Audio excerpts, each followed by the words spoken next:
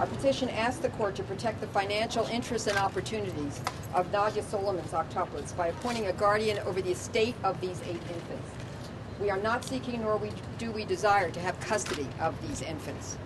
And today we appeared in court on this matter as the very first step in this litigation. We filed this petition because we know that Nadya Suleman, as the mother of these 8 infants and 6 siblings, has entered into contracts and received payments for still photos and videos of her octuplets, and she has stated that she will have a reality show with her children produced by iWorks as well. In the case of the octuplets, rather than choosing to provide her children with a normal life, their mother, Nadya Suleman, has chosen instead to commercially exploit them. And it does appear that she plans to continue commercial exploitation of them in the future as well.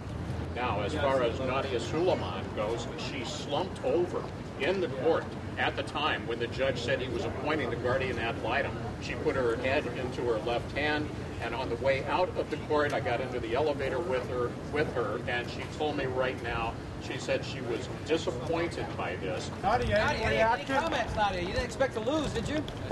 Okay, step aside there. Let's go. Nadya, what happened? I'm indifferent. I have no clue. You're indifferent? You have no clue? I could care less. All right. See you later. Octomom just lost around Nadya Suleman. Okay, just lost around in children's court in